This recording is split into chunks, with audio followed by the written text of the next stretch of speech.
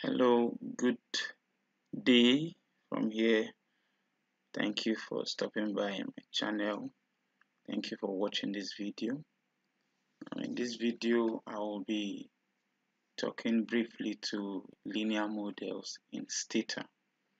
I'll talk to, to predictive analysis, linear regression models, and hierarchical regression. My name is Peter Daniel. I have a PhD in applied economics and also a lead consultant in Smart Africa R&D Consult. So in this course, I will run you through the slides and talk theoretically on the various models, after which I will do a hands-on session to operationalize all I'll be teaching using Stata. All right. Introduction to predictive analysis.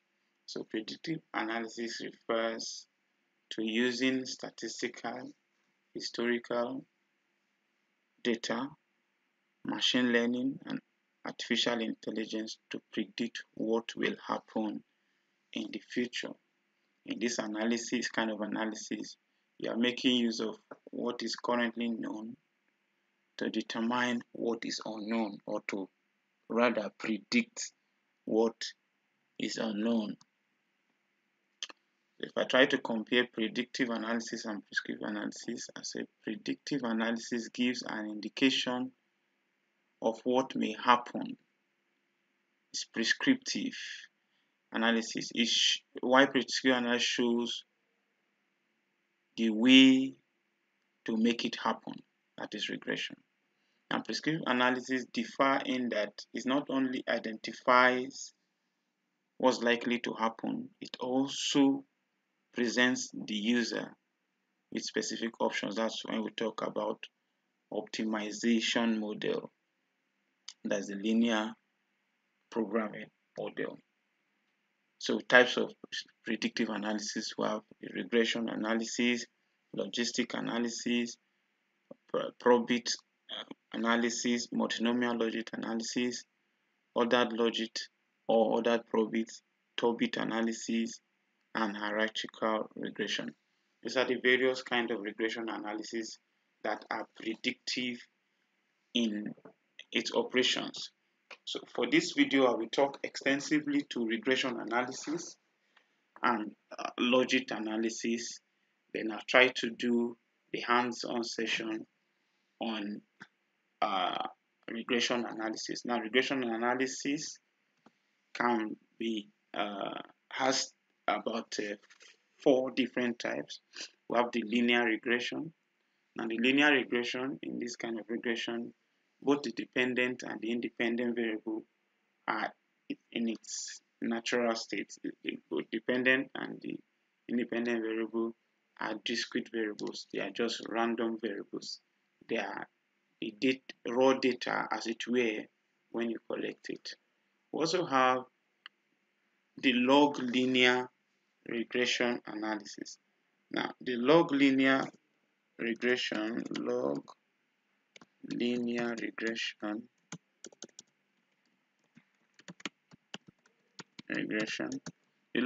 regression, this kind of regression where you also call semi-log, better still, call semi-log. So semi-log now having 2 types. So that is log linear or linear log.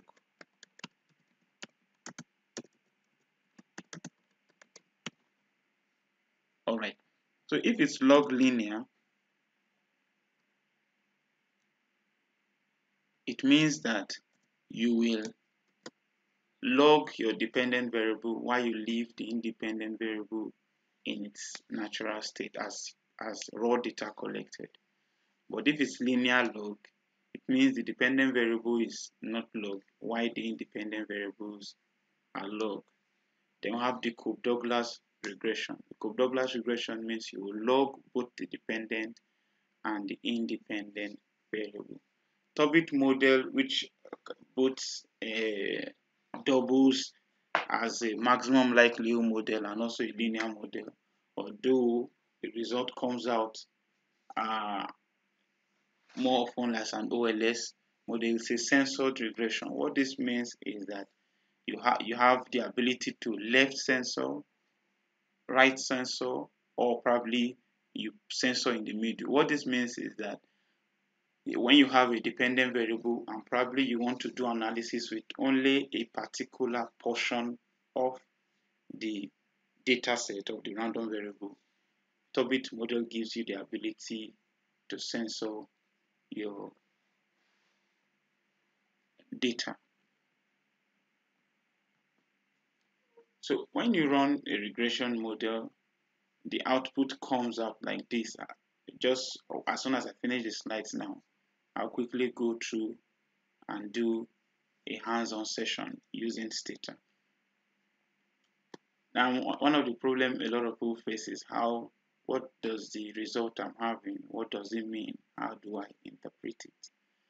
So the output comes out like this in three tables in Stata. The first table is the ANOVA table. Then we have the summary table. They will now have the other table, that's the table that has the coefficients. So what are the key things you look at here? You look at your F statistics, you look at your R squared, then on the tables you look at the T values of the coefficient to determine T or P values, whichever one works fine for you, to determine which of the variable is significant and which is not significant. When you run a regression model, an F value that is above 5 is acceptable. It's acceptable. It's good that your F value is above the figure of 5. In this model now, the F value is 6.3. So, and you see the P value is significant at 1%. Also, when you run a regression model, an R square that is above 50 is desirable. Now, it's not in all regression model you are trying to look for a high R square.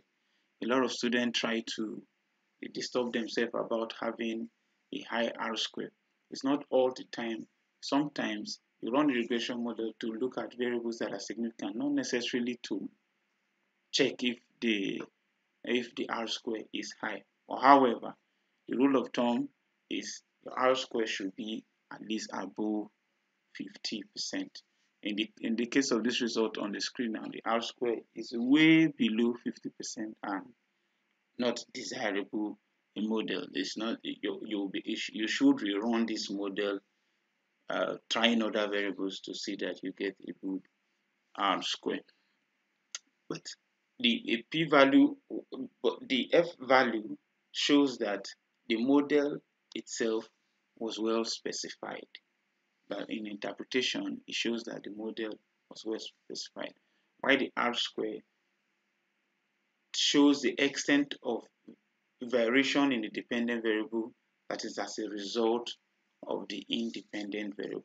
For example, in the regression on the screen, if I'm trying to interpret R squared, I will say that 9% of the variation in the dependent variable is as a result of the variables captured in the model, while the remaining 91% will be attributed to error. Now you understand why we say the R square should be above 50. If you specify a model and you are giving a larger portion to error, then what is the use of the model? So that's what that talks to. Then another key thing you want to interpret is your T value. And your T value, based on the level of significance that you are testing your coefficient, normally this T value are tested in three different coefficients: at 10%, at 5%, and also at 1%. It is significant at 10% when the T value is 1.68, and above, but below 1.95. It is significant at 5% when your t-value is 1.95, above or below 2.58. It is significant at 1% when your t-value is above 2.58. Another thing you look at as well is to ensure that to look at the signs of your coefficient. The signs of your coefficient will also determine the story you will tell around the data. The coefficient that are positive, coefficient means there's a direct and proportional relationship between the independent variable and that particular the dependent variable and that particular independent variable. While the negative coefficient depicts an inverse relationship between the dependent variable and the independent variable. If I talk to this table now, we see, mind you, you don't interpret the coefficient that is not significant. Any coefficient that is not significant, you ignore it. So coming down to the result we have on the screen, we see income is significant at 1%. We see food consumption is significant at 1%. We see occupation is significant at 5%. And the dependent variable here is BMI, this body mass index.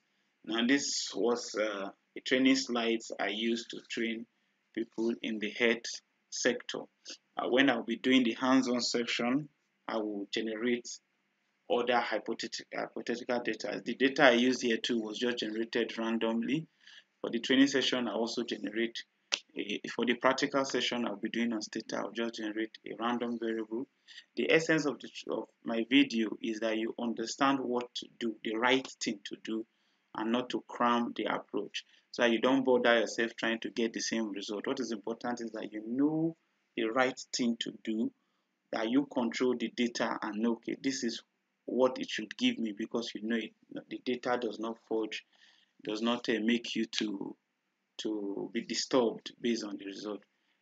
Okay, so if I'm going to talk to this now, the income now, we see income here is significant at 1%. The coefficient is positive, has a positive sign, and the t-value is significant at 1%. So if I'm to interpret this, I will say that a unit increase in income of either the respondent will lead to about 1.2 unit increase in the body mass index of the respondent. So unit increase in the coefficient in the income will lead to 1.2 unit increase in the body mass index. This is a regression output of a linear model. When you interpret a linear model, you interpret unit increase leads to unit increase. When you interpret a semi-log model, you interpret percentage increase lead to unit increase, or unit increase lead to percentage increase, depends on where you log. Then when you interpret a Cobb-Douglass model, you say unit percentage increase lead to percentage increase. So you look at, if you pay attention to my wordings, I said that unit increase in the income of the respondent will lead to 1.2 unit increase in the body mass index of the respondent. This is a case of a linear model. All right. So for a Cobb-Douglass model is also a result of the Cobb-Douglass model. So if you look at the codes, you see we have the log. We have introduced the component of the log. Introduce the component of the log in this model. So when you check here, income is also significant here at 1%. We have food consumption is significant at 1% as well. If I'm to interpret the food consumption, I will say that a percentage increase in food consumption will lead to about 7.7% increase in the body mass index. Now pay attention to my language. I'm now saying the percentage increase will lead to percentage increase, and of course my F value is above 5, which is okay, although the R square is low, but based on the F value, this model can be accepted. All right, so let me go to the next slide. All right, okay, so Cobb-Douglass now. So let me go to the next slide now. For a Tobit model, like I said, when you want to run a Tobit model, you have the ability to censor, either you censor leftward or you censor rightward. Tobit model is appropriate or is best fit when you have a dependent variable that is continuous. When your dependent variable is continuous, it means your dependent variable assume figure between 0.1 up to maybe the maximum you may have, point something. So if you have this kind of dependent variable, and probably you want to run a regression with 1 point above, you want to neglect the zero, the worst dependent variable below 0, you can censor. And if the otherwise you want to run regression with a model, the dependent variable below 1, Tobit model is the best approach. In the field of applied economics, field of agriculture, Tobit model is best suited when you want to run uh, any analysis where productivity is your dependent variable. Sometimes Tobit model are also used when you want to run a dependent, when your dependent variable is food security, and that is if you've captured your food security in continuous way, although it's usually not the best, but sometimes can be adopted. So now Tobit model, because the essence of Tobit model is not necessarily to look at the R square, because Tobit model does not give you R square, it gives you a pseudo R. So you pay more attention to the chi-square in this case. Now in this case, there's no F value. The chi-square is what you pay attention to. And your chi-square is expected to be significant. So based on the result we have on the board, this model has to be rejected because the chi-square is not significant. Your chi-square should be significant at worst case at 10%. Remember, I told you that this data set which was generated hypothetically just to teach the student, the participant, on how to operationalize the model, not necessarily to get a good result. So in this case, the chi-square will, the model as a overall will be rejected because the chi-square is not significant. The chi-square in Tobit model tells you if the model was well specified. Okay, but if I'm to go through the t-value, you see none of the values, none of these coefficients, none of the variables, I mean, is significant. All right, next slide. I hope the data set I will generate will be able to get a significant uh, model so I can interpret properly. So hierarchical regression is a technique which can be used to compare several different linear models. The basic idea is that we first fit a linear model, regression model, with just one explanatory variable. Then we fit another regression model with additional explanatory variable. If the R square, the proportion of variance in the response variable that can be explained on the explanatory variable in the second model is significantly higher than the R square in the previous model, this means the second model is better. What this is actually also called a stepwise regression. This is a kind of regression you run when you are trying to get the best model possible from your different data set.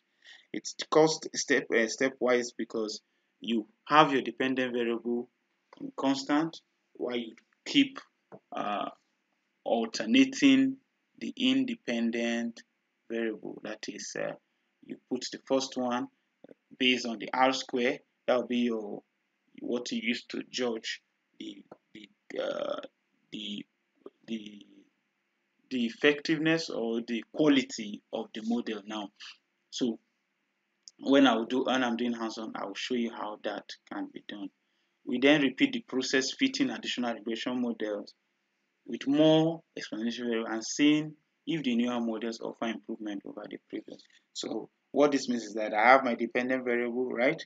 I put the first independent variable, I repeat the same process with another independent variable. If that new variable I added improves the R square, then it's good for the model. If otherwise, then I'll remove it and try another one.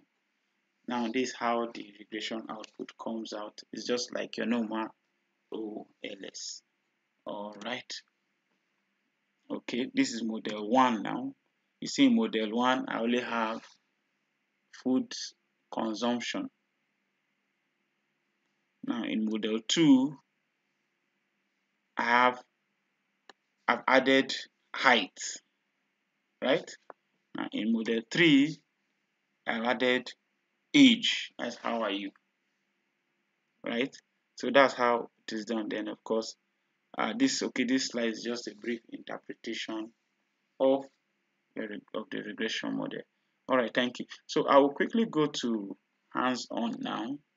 Then once I finish this, I will see if I can also, based on what, once I finish this, I will quickly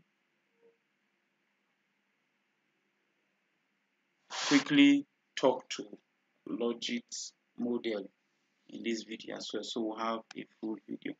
All right, so in my previous video, of course, I've showed you how to launch your Stata, bring your variables down there, and also let's briefly examine the variables.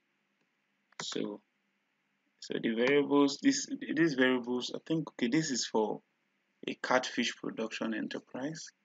So we have the input, which is fingerlings, feeds, labor, drugs, the fuel used, the size of the pond, and I think I will just drop fuel. Drop fuel.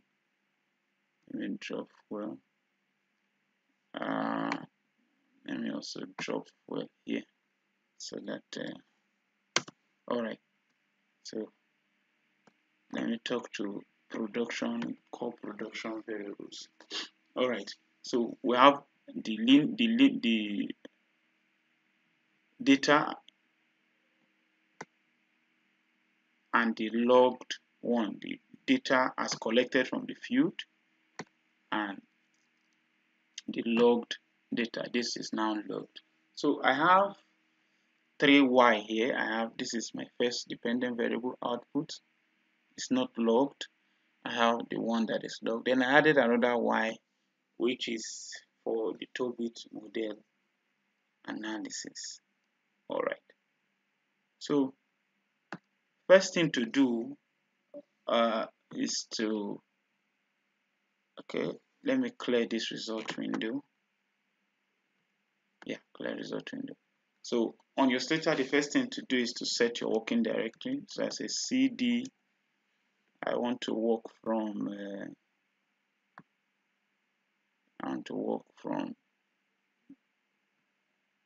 project files. No, I want to work from Stata training. So I will come and I'll copy the path. I'll copy as path. Copy as path. So I've set my working directory. Now I want to set more off. I don't want to be seen more. I want all my results to display at once. Then what else do I do next?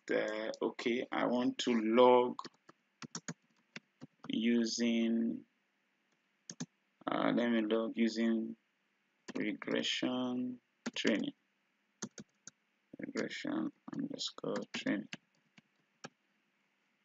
All right. So I've logged using regression underscore training.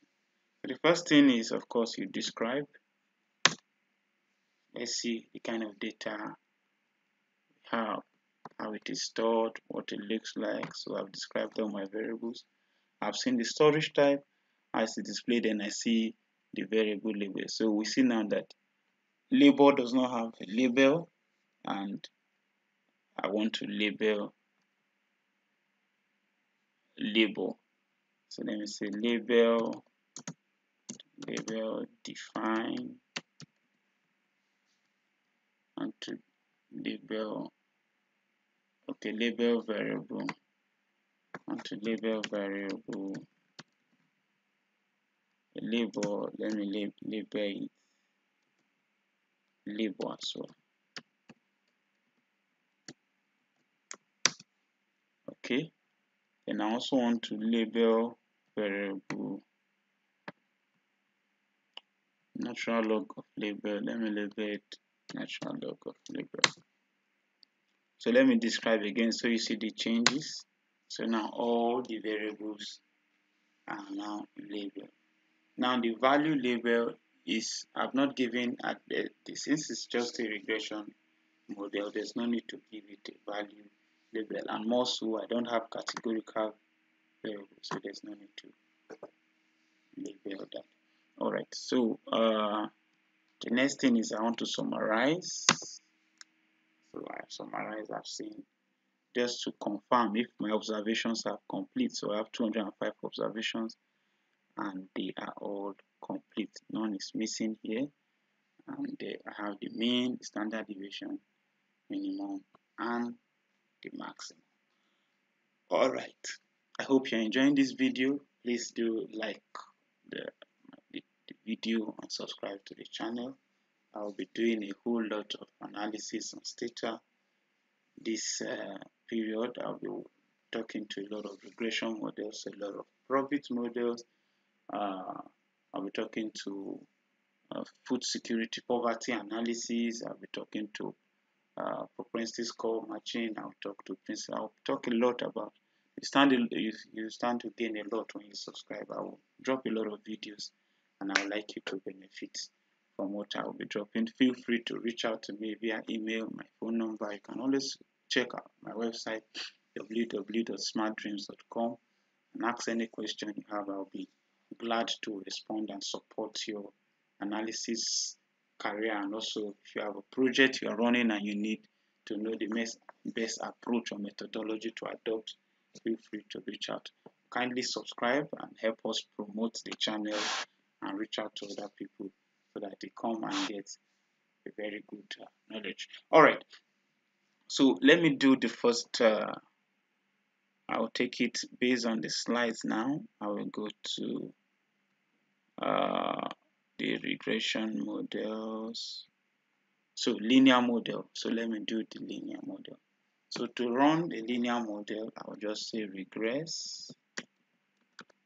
So if my dependent variable here is output, then my independent variable is fingerling, speed, label drug, font size. So I do this, then enter. All right. So like I told you earlier, the result comes out with 3 tables: ANOVA table, the summary statistics here, and of course the coefficient table. Wow, this is a very good analysis as it is. So I said earlier, we look at the summary statistics. The number of observations is 205.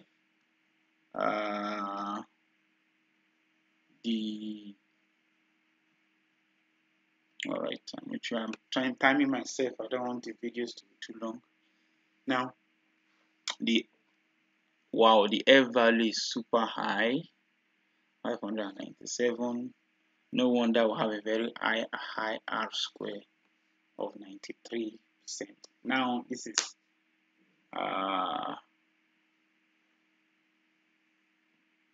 hypothetical for the purpose of this analysis. All right. So to interpret this, I will say the F value is significant at 1%, and it does shows that the model was well specified. Then the next very summary statistic I look at is the R square. The R square of the analysis is 93.75%, which shows that, which suggests that 93.75% of the variation in the dependent variable, which is output now, which catfish output, is as a result of the independent variable, which are the inputs now, which are the inputs. Why the remaining, I think we have about 6.25% that is remaining before it gets to 100 now. If I'm correct, you just minus that figure from 1 or minus it from 100. Let me quickly do that. So you see what I'm saying. Calculator. So to calculate the error term, you just minus 1 minus 0.9375. Yeah, that will be 6.25. Now multiply, of course, by 100. Yeah, 6.25. I was correct.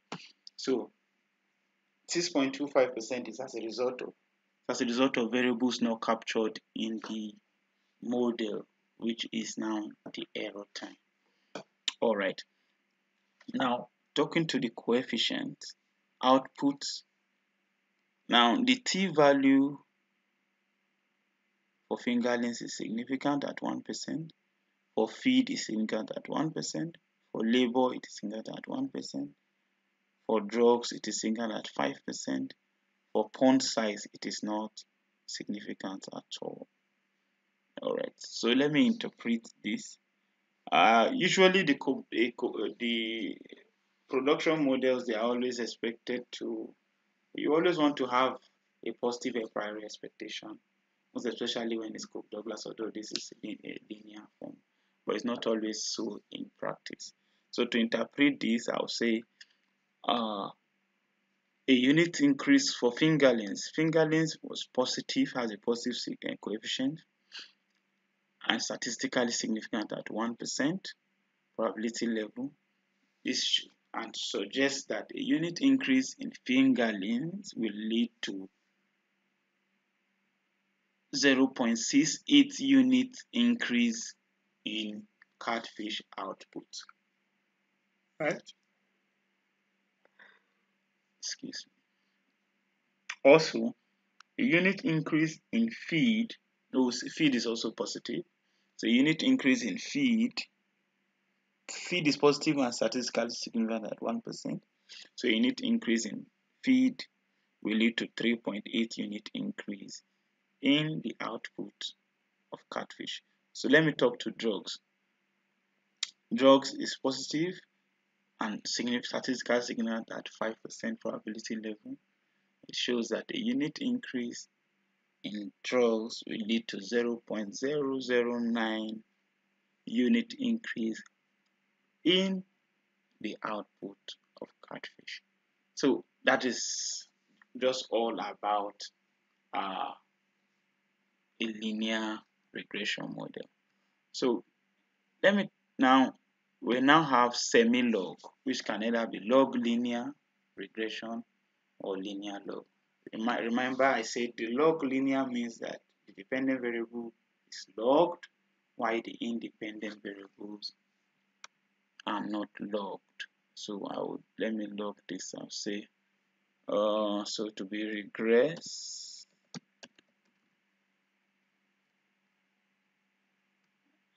the log output, this is log, then the independent variables are not logged. Yeah. All right. So so this is a log linear. Dependent variable is logged, the independent variable not logged. So you see, what are the changes? The F value reduced, the R square increased. No, sorry, the F value increased, concurrently with the R square, and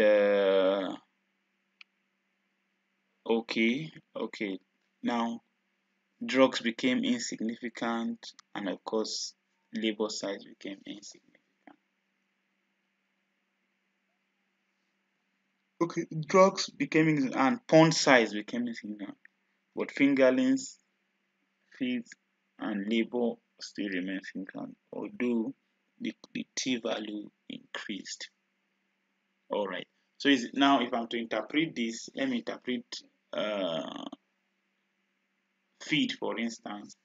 I'll say a unit increase in feed will lead to 0.16% increase in the fingerling output. So to get that, all we just need to do is to say you multiply the coefficient by 100 to get the percentage increase.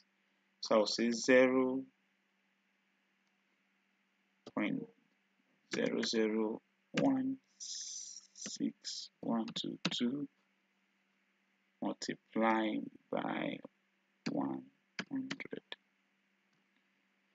Okay, so that's that. So a unit increase in the feed, that is, if you give the the the catfish more feed, it will lead to 0.16% increase in the output of catfish. The coefficient is positive as well. That's why we have a proportional relationship. Unit increase leading to unit increase. Unit increase leading to percentage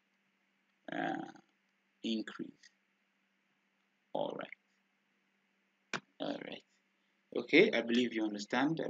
I hope I'm not too fast, and I'm trying to take it step-wise and slowly, so that you have an understanding, so that you can do your analysis yourself and better understand your regression models.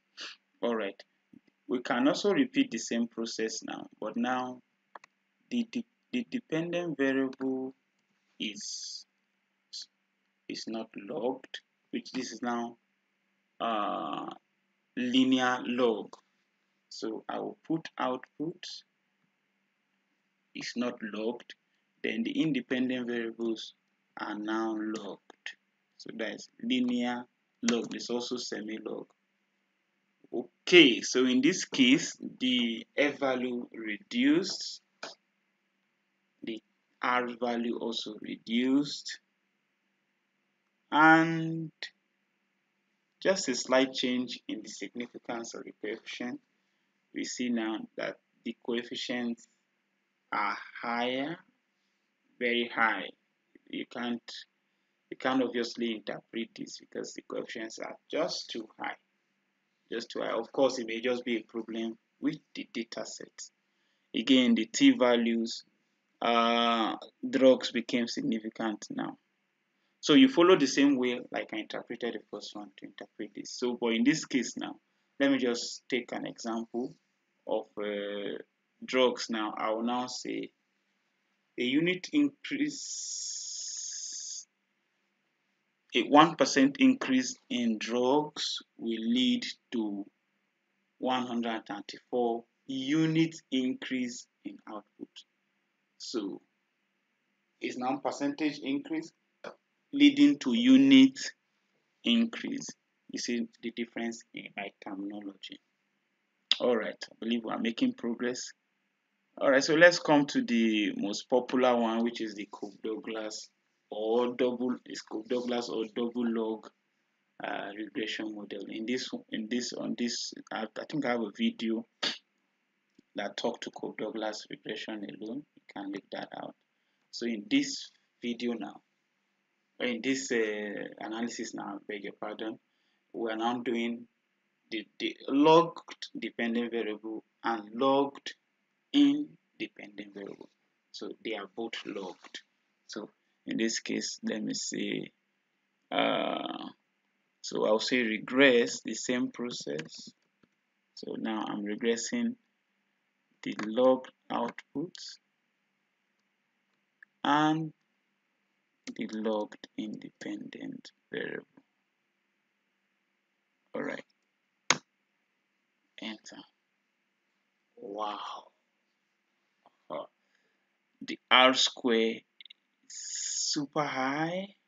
No, the R square is high, the F value is high, then the coefficients are now very moderate. Usually, the Cobb-Douglass is the best approach to pick when best regression when you are doing a production function, or most is even most often the most preferred amongst the 3 or 4 kinds of linear regression. And the reason is because it you can how do I explain to you now? It helps to reduce the value of the coefficient. It can be twice differentiated, and yes, I think that's two major reasons. It can be twice differentiated, and it helps to, of course, reduce the value of your coefficient. It helps reduce close the gap. Okay, it also helps if it helps reduce the variation among the variables that you are using in the analysis. Just if the standard deviation is wide or high, when you adopt the Cobb-Douglas regression, it helps close the gap between the standard deviation and the mean deviation, as it were. So in this case, we're interpreting percentage increase lead to percentage increase. Drugs now is not significant. Font size is as well not significant. But fingerlings, feed, and labor still remain significant. So if I'm to interpret this, let me interpret, and Cobb-Douglas equation is always expected to be concave. In this case, it is concave, which is okay. But there are cases where it's not concave. Concave meaning that all the coefficient will be positive, have a positive, all the variables should have a positive coefficient. But this may not be the case in all times. So if you have a Cobb-Douglas regression that you don't have all positive, you should not worry yourself. You cannot as well interpret that way once other parameters are well specified, and of course having a good value. So the F value is 781, significant at 1%, which shows that the model was well specified. The R square is 95%, which suggests that 95% in the variation in catfish output was due to the input or due to the variables captured in the model, while the remaining 4.85% is as a result of variables not captured. That should be 1 minus 0.58, 0.515 to get the error term. So that will be as a result of variables not captured. These are the error term. Now the t-value, if I'm to let me talk to feed. The variable feed has a positive coefficient and is statistically significant at 1%, and suggests that a percentage increase in feed, quantity of feed given to the catfish will lead to about 20.23% increase in the output of catfish. The same approach goes for the other you want to interpret for fingerlings and label. Alright, quickly let me talk to Tobit regression analysis. Now you can do Tobit regression analysis now if I don't want this video to be too long, it's already getting long. If you want to censor your dependent, so where does it apply? Let's say you have done your analysis and you have output which can also be called yield. But however, you want to check productivity. Now productivity is a function of your output ratio of the output to the input, physical term now. And most time productivity, whether a farmer is sub-productive, uh, productive or super productive, and it's always a continuous variable. We say a farmer that has 1 point above is productive, while those below 1 point are not productive.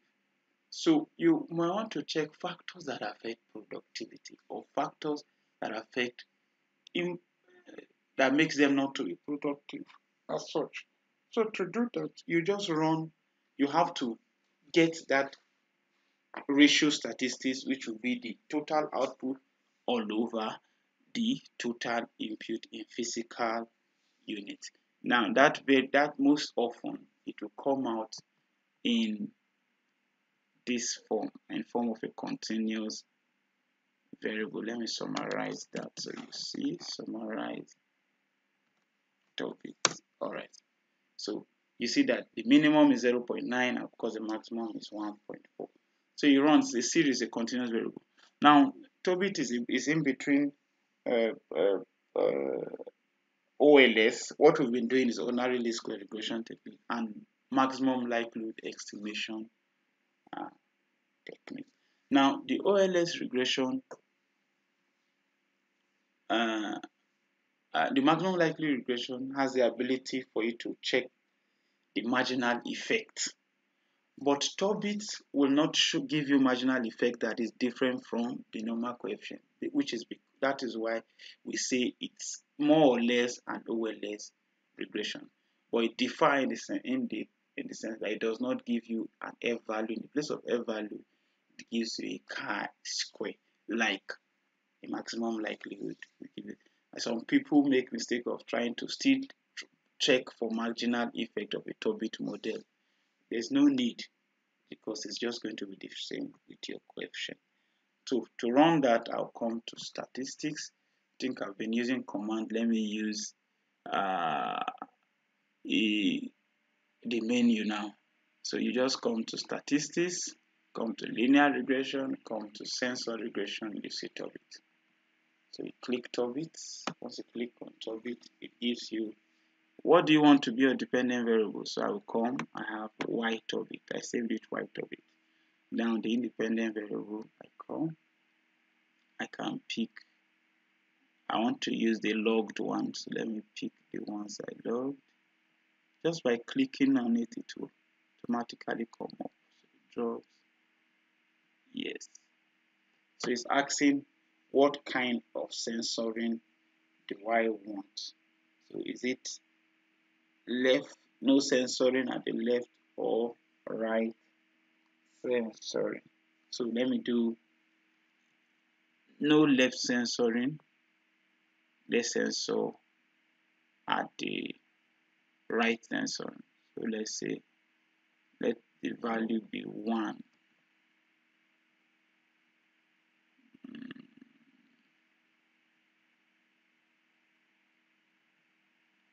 Okay, let me specify it. Let it be 1 as a cutoff point. I'll submit. So okay. So I'm saying this Tobit should be done. When I say right, I'm saying the analysis should be done with variables that are equal to or above 1. You can see it here. Right censored variables that are equal to or above 1. That's what I have just done. Of course, these are chi-square. Right? So the analysis variables equal and above 1. So let me do left censoring too, so that I will now talk to all the interpretation at once. No right censoring. Let me specify the left censoring 1 as well. So you see that now.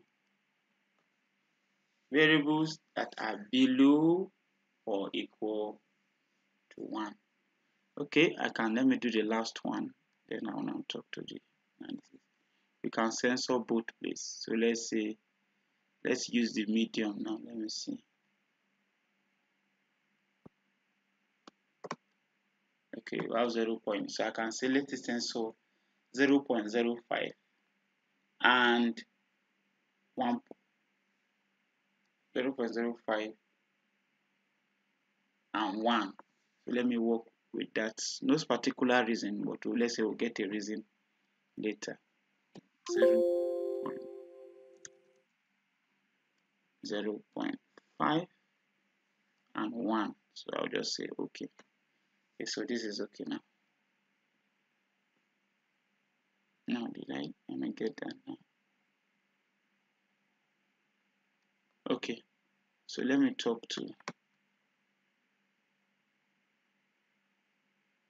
yes, what we have done here is to say, okay, do an analysis for me for dependent variable that are above or equal to 1. So this is actually the factors that affect productivity now. Which of these variables will make these farmers more productive? The chi-square is significant at 1%. We can see that already. Oh, my time is fast, man.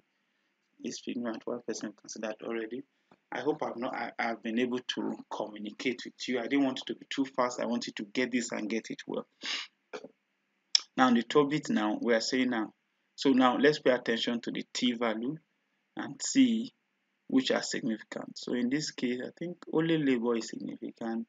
Labor and font size is significant. Font size has not been significant. Now you see now it's now significant is affecting productivity as well. And they have positive coefficient. So what this is saying is that now you interpret your Tobit model like the form of a linear model. Unit increase will lead to unit increase.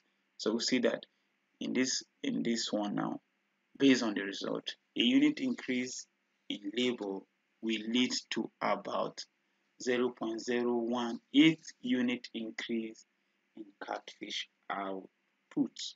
Also, a unit increase in the pond size will lead to about 0.14 unit increase in the catfish output.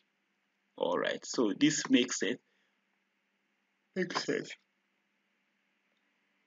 So for the left censoring as well, okay, of course, we see,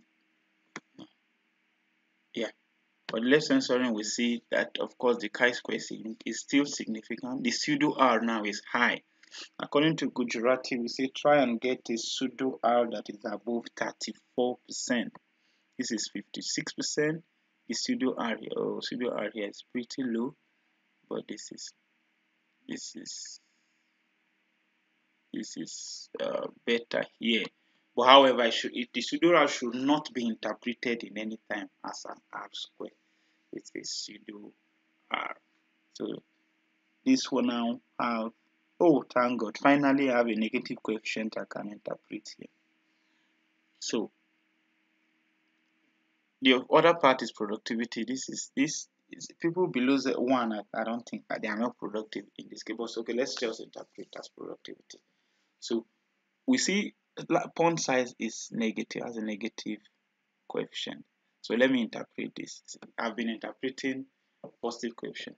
So this says that the pond size is statistically significant at 5%, has a negative coefficient, and it suggests that a unit increase in pond size will lead to about 0.9195 unit decrease in the output of catfish. Yes, I've been able to talk to negative coefficient now. The chi-square, to interpret the chi-square is 62.04, which is statistically significant at 1% and suggests that the model was well specified.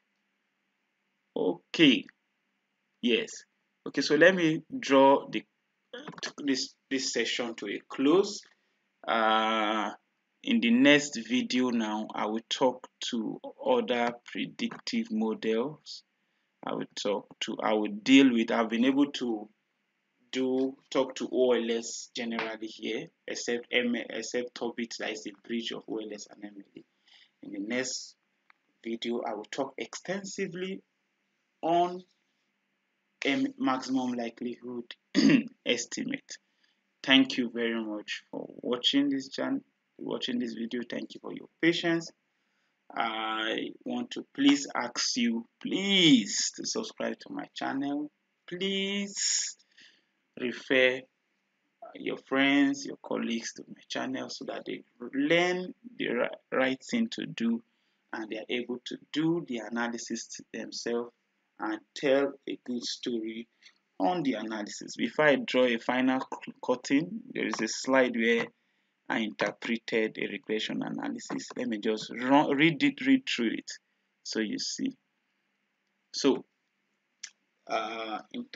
from the result, the F statistics was 6.0. You can see it on the table, which is significant at 1% level of probability. This implies that the overall effect of the explanatory variable was statistically significant.